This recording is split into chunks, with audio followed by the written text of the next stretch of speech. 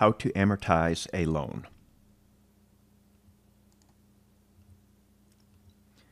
An amortized loan is a loan that is repaid with equal periodic payments over its life.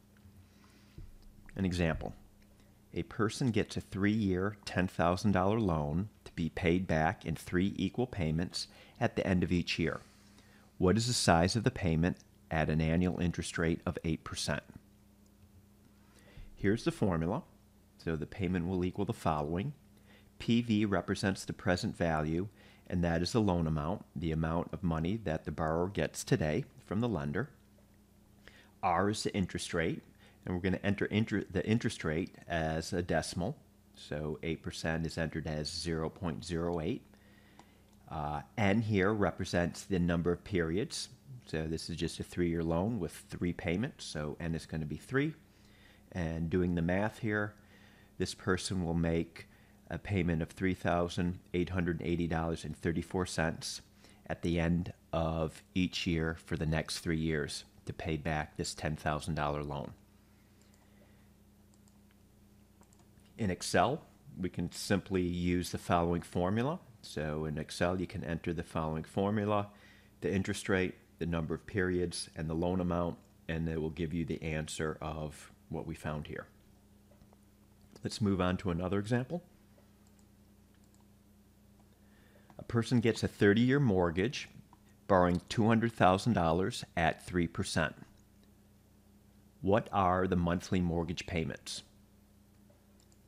So the first thing we need to do is convert this 3% to a monthly interest rate.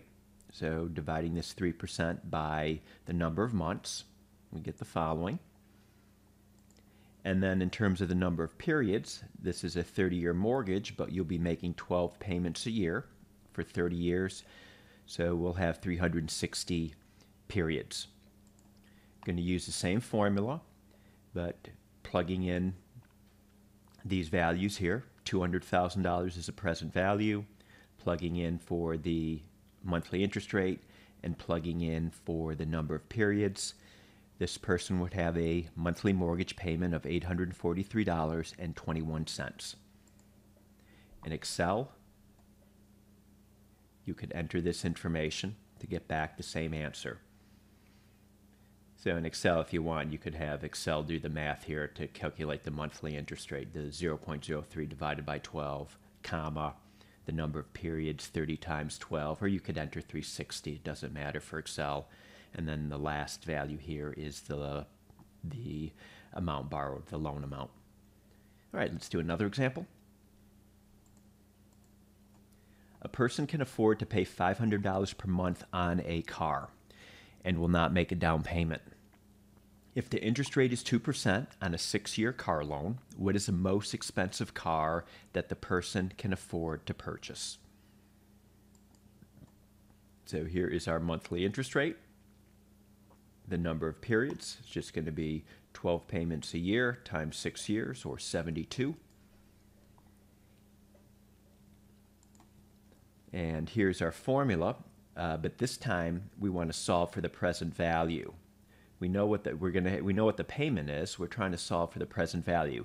What is the most that this person can borrow if they want to have a $500 payment? So solving for the present value, you have this formula right here, and just plugging all the information we have into that formula, the interest rate, the number of periods, and then the payment here is $500. This person could afford to borrow almost $34,000. Now, if this person were to make a down payment, then we'd just add this to this amount. So if the person can afford to make a $5,000 down payment, they could then be able to afford a $38,000 vehicle, almost $39,000 vehicle. In Excel, we can use this convenient formula where we're solving for the present value. Here we have the monthly interest rate, the number of periods, and the monthly car payment. All right, that's it. Hope you found this video helpful.